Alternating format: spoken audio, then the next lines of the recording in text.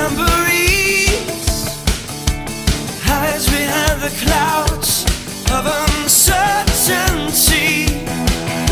She seems to be a star from another world, bright but far, near but hard to reach. And so I've got to find my way to her every day again.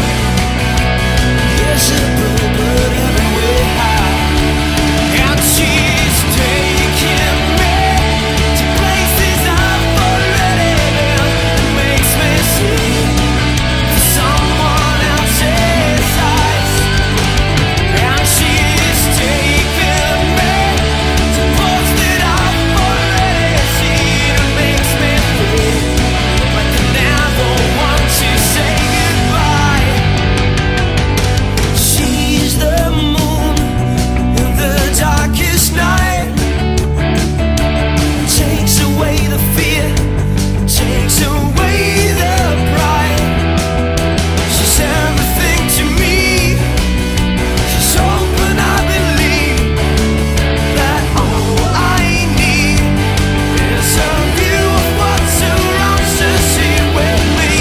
So I've got to find my way to her every day again. There's a bluebird everywhere, and she's taking me to places I've already been. It makes me see someone else's eyes.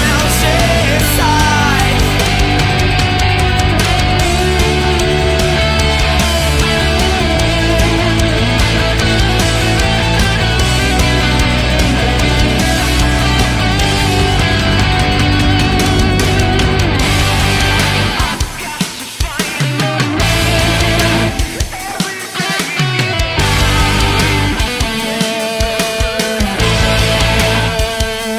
she's taking me to places I've already been. It makes me see someone else's eyes.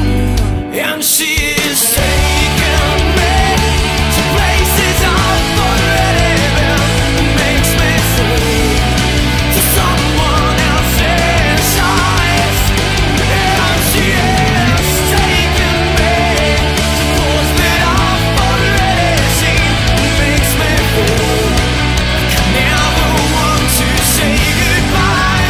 Never say goodbye.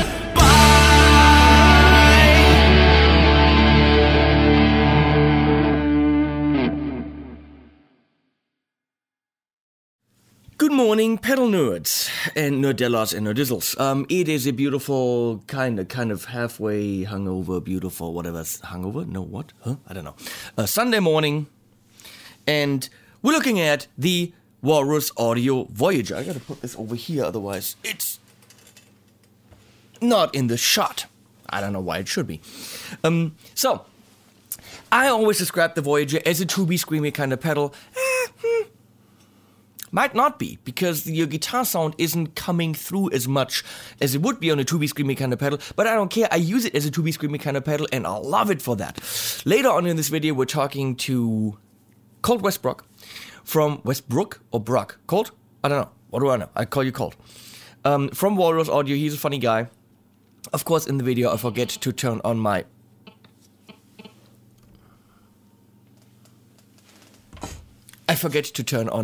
main camera, so you see me in the corner, tiny, but that's okay, we see Colt bigger.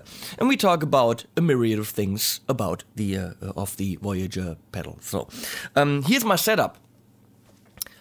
Yes, the Hartung Vantage 57 Embrace. But of course you want to hear it with single coil, so we have this LSL static coil here, an S-type guitar. Here it comes. The Voyager is going into the orange amp detonator A-B switch, or A and B, which is going into a Sir Badger 18 that is going into a Torpedo Studio in stereo, so stereo miking of cabs. In the effects loop of that, we have the Bellwether analog delay from Walrus Audio. And the other amp is actually a 1 watt Blackheart killer amp, which is going downstairs into the basement into a 112 cab, which is being mic'd with a Sennheiser E609 coming up here back into the Apollo. Yeah, that's the setup, because with a pedal like this, if you can push an amp, let's push 2 different amps and really give you the demo, because the pedal has 3 knobs. I mean, it's very simple, but let's give you the full thing. So here we go. I'm gonna go a little bit of gain, everything else noon. I always like to be as clean as possible when we start. I think that's important.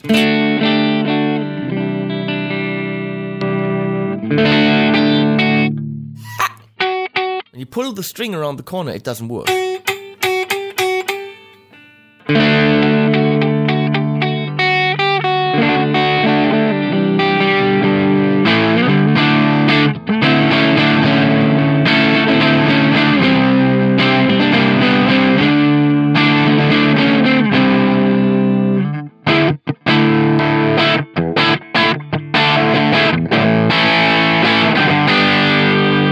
That's just a beautifully slightly cranked sound. You can get a little bit less, a little bit more volume, more tone.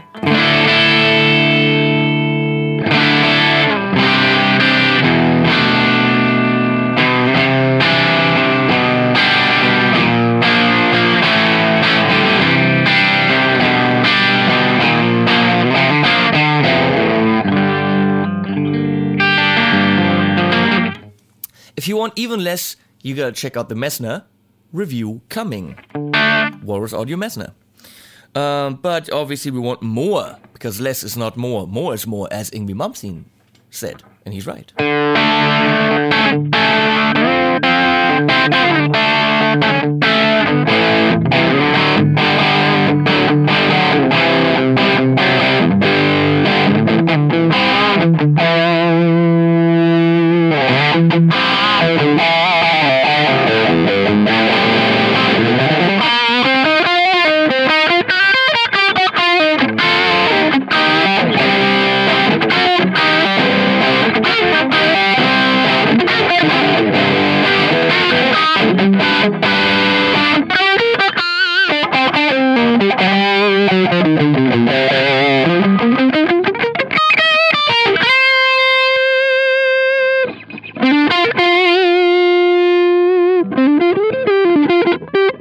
If it's too bitey, you can do that.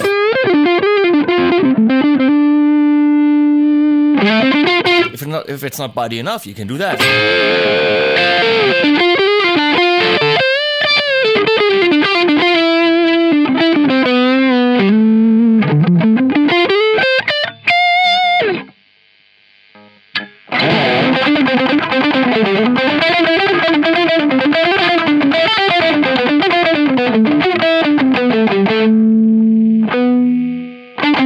I don't know how it continues. I learned that once.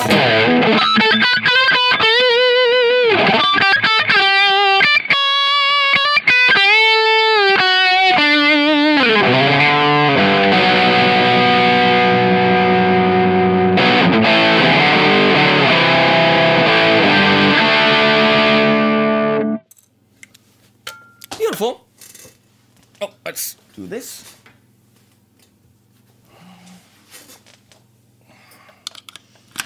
So we got Z single coil.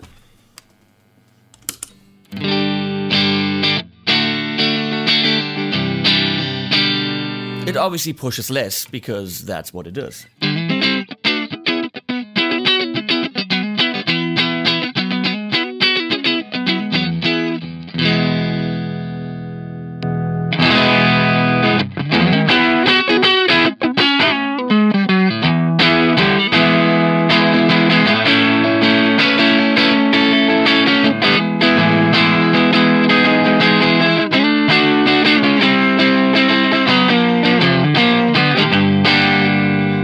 How I'll get to G minor from E major, who knows?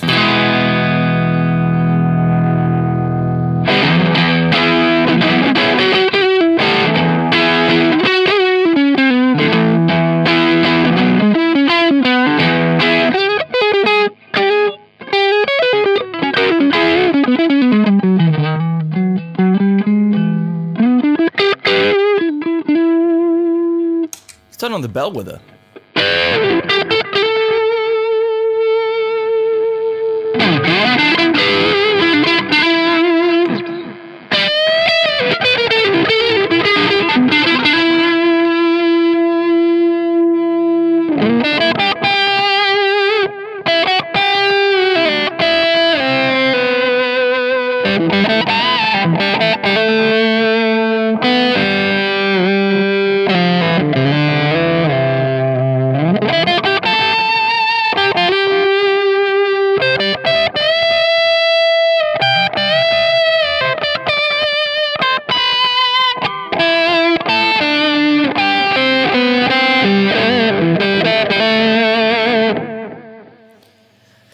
It doesn't compress too much, but it compresses enough for the notes just to be there. It's beautiful.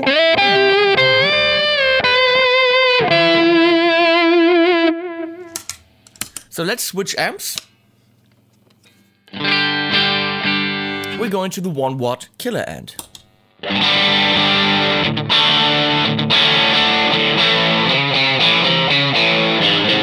That's the killer amp by itself. At about 3 o'clock. 1 knob, that's it. Pretty mean bitey with this guitar right now.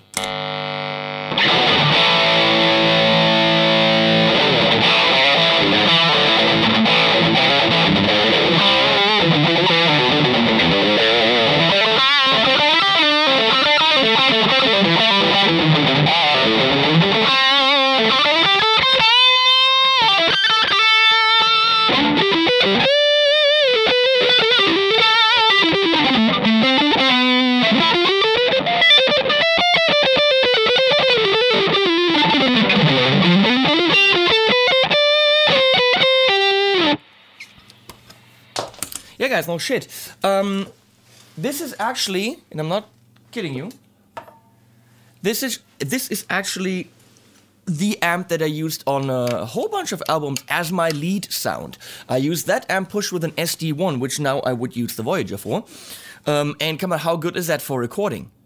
That is the recording solution. It's a 1 watt amp. It's really quiet to record. And it can freaking scream. So again, with this guitar.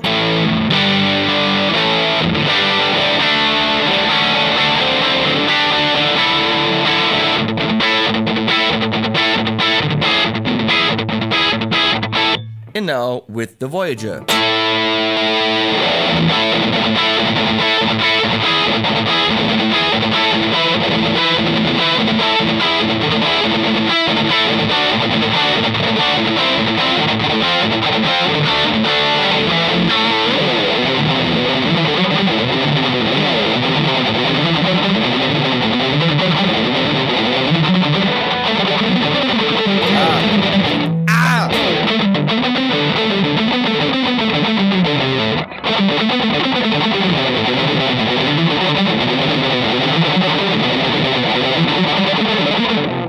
I'm not warmed up.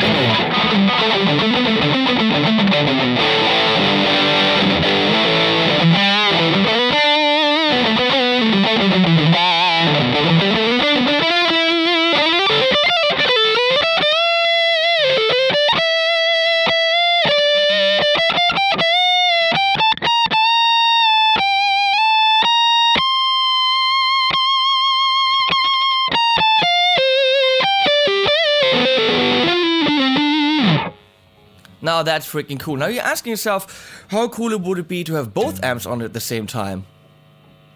Being pushed with this. Let's try it.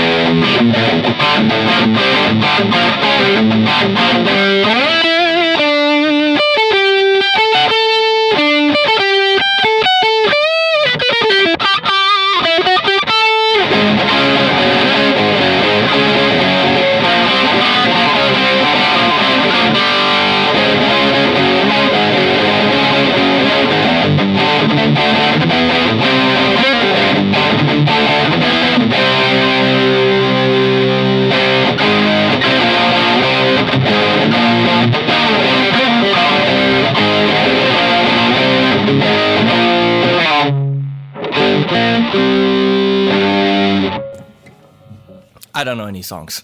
That's pretty awesome. A little bit bellwether. Which of course is only on the Sir Badger.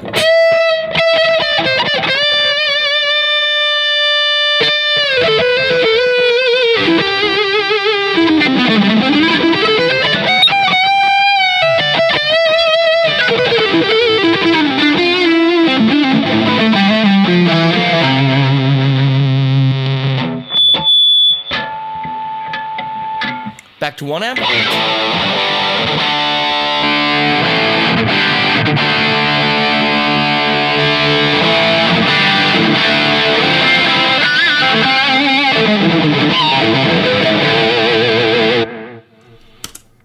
Obviously, we have some phasing issues there when both of them are on, but it's fun, you know, because I can. So, therefore, it is fun. Let's talk to Colt. Okay, wait, where was it? So, hello people, not you, the other people. We're here with Colt Westbrook. You know, the guy from Walrus. So, because I thought it's way cool to actually, you know, bring in the people that make these and ask them questions where they go like, you know, like that. So, we're gonna do a couple of these sessions because they have too many pedals. So today I did the Voyager, the Mayflower, and the Jupiter, and I'm guessing the video that we're in right now is the Voyager video. So, because these will be cut into their respective videos. And we've just run through the whole demo, I guess, which I haven't recorded, but I will record, but this is after the demo, so there's some kind of time travel thing going on again, you know? I love time travel. I'm really good at it, too. So, I've told you many times that, for me, this is like the to-be-screamy kind of pedal, and you're always like, yeah, but that's not what it is. So, you know, we can be honest, no one's watching us, right? So nobody's watching this. No. Yeah. So what was the idea behind the Voyager, other than the name that we, and the other stuff that we get to, like the circuit? How did you get to it? The Voyager is a very light gain overdrive. I call it my tone thief. And so it really, it's not very transparent. So it will really take over the tone of the guitar, and you'll hear, that's a Voyager. You know, it's just a beautifully textured breakup overdrive. It's got that nice tone shaping. So if you want to kind of use it in as a preamp, that's totally possible. And it just has that nice lush mid-range bump.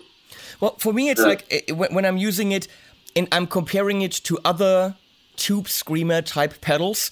To me, but you hear what you hear, man. If that's what you hear, then that's you. Like you just be yourself. And it's but it's doing that type of thing, that mid-rangey kind of focusing on the mids and that creaminess. It's creaming, but somehow it's more fun. It's the only way I can possibly describe it. I mean, I have a whole bunch of green pedals here, and kind of I was thinking the color would be hinting at the function, because a lot of companies do that. But it kind of feels, whenever I push an already cranked amp with it, it's just the tiny bit more fun. And I can't say because it's got more attack, or I cannot put my finger on it why the Voyager is better than other to-be-screamy kind of pedals. But it is. But you're saying that's not at all what you were going for. No, it's not. But that's okay. If that's what you hear, then that's what you hear. Cool. You know. And the extra fun is in the joy circuit. So there's after the affected signal passes through and blends back with a little bit of unaffected. There's a joy circuit that it passes through to give joy to the player. So it's semi emotionally based also. So Walrus audio, always full of shit. That's pretty much, that should be a tagline, dude. Walrus audio. I've heard that my whole life. We're full of shit. No, exactly. It's absolutely awesome. And I've heard you say several times, but the guys out there don't know, that you have someone doing the graphics for you. It's always like the same guy doing those amazing graphics. Yeah. And for some reason, amazing graphics on a pedal, even though it should not mean anything because they're on a board at our feet at the gig, it make a pedal nicer. Why is that? Why do we like nice looking pedals? Well, I think products that hit more than one sense, like more than one of our senses, really captivate us a little bit more. Kind of like similar to, I love this album, but the album art really adds a lot to it, you know? Like the album art kind of offers a visual inspiration that interprets the music. And so I really feel like pedal art is the exact same way. It kind of adds a little bit of inspiration to the sound that we're creating. So how can we make them smell like something? That's in 2017, man. Spurts of scent, you know, spitting it out. No, I absolutely love it. I mean, we know the build quality is top notch. I really like those big ass rings on the LEDs. Everything just feels very nice. Love the knobs. I mean, you know. Yeah, who doesn't love aluminum knobs? The guy from Scott Phillips from Mahalo Amplification, he just posted on Facebook. He was like, well, really nice knobbiness, and I said, no, nobility. Nobility. I love nobility. Nobility. That's what it is. No, they are smaller but very easily readable. Everything just feels high end. And previously, the price was also high end, but now we're under $200, dude. So this is a serious contender for a lot of other pedals. Something I'm going to ask you on the other ones too, because you know this is going to go into all different videos. Yeah. This rubbery ring around the 9-volt input. Yes. I first thought this is a very nice gimmick. It's a nice add-on, unnecessary but nice. What was the idea behind it? Just to create closure to a cut. You know, every other cut on there has a washer, has a knob, has a stomp switch, and it just creates a border, you know. And that's, you know, I mean, if we can get real into it, you know, the supplier that used to make those, the polymer used to be different. They used to be a lot thicker and tougher, but the plastic has changed. The rubber's changed recently a little bit, and so we're also, and it's really hard part to find. So we're kind of in limbo if we're going to keep supplying those on future products. So, I mean, that is one thing I would criticize a little bit, that it looks like the 9-volt jack. I never that thing in there is actually on the circuit board and not screwed onto the casing, which you were trying to make nicer with the ring, and probably not an issue for anyone who buys it, puts it on their board, and probably moves it on the board every year once. For me, they move around the studio quite a bit, and I put it on the table, and I plug them in, plug them out, more than the average guitar player. So my gripe is probably not an issue, but I find these rings lying around.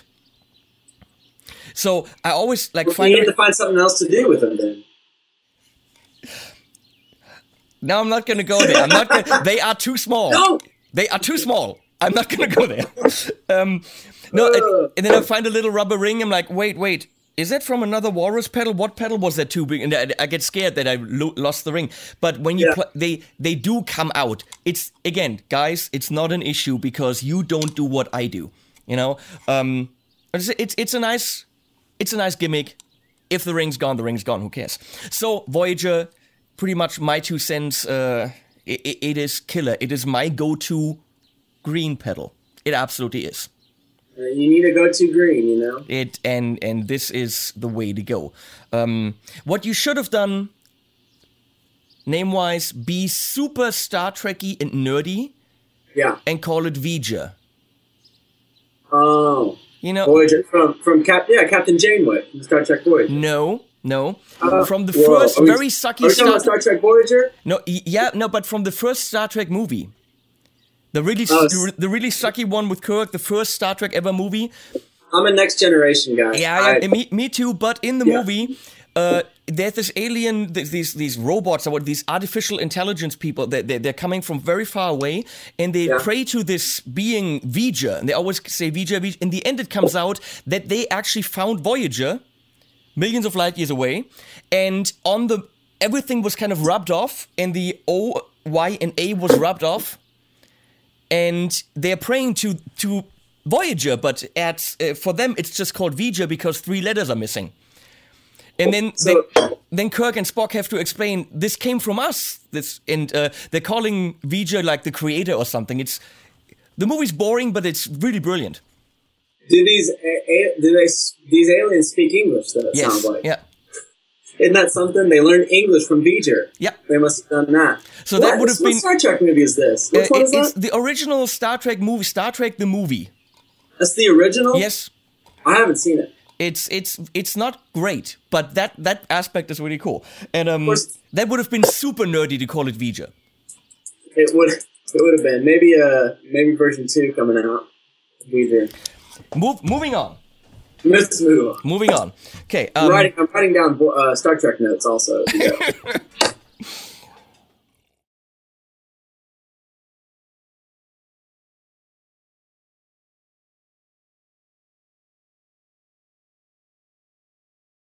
So, what do I think? I mean, I think we've said it all. The Voyager, because of its built-in, we've just learned this built-in fun circuitry, it's just, I can't describe it. It's your typical volume gain tone pedal, but it's always just fun. It makes you smile when you play it. So what more do you want? I mean, we all want to pleasure ourselves in certain ways. And for me, putting the Voyager on the table is always a pleasurable sensation. So therefore, I highly recommend the pedal, which is now, thanks to the efforts of everyone involved selling it, stores, distributor, and Walrus Audio, they're bringing this to you for under $200, and I think that is absolutely, it's not a steal, it's still quite a bit of money, but it's absolutely recommended for that price. It's not overpriced anymore. Absolutely a great pedal. To push, to slightly fizzle, to do many different things. Obviously, as you can see, depending on the amps you have. And obviously, the more amps, the better. So, thanks Frank for still leaving this here. Thanks to Colt, thanks to everyone. I'll see you, flippity flop. You know the stuff.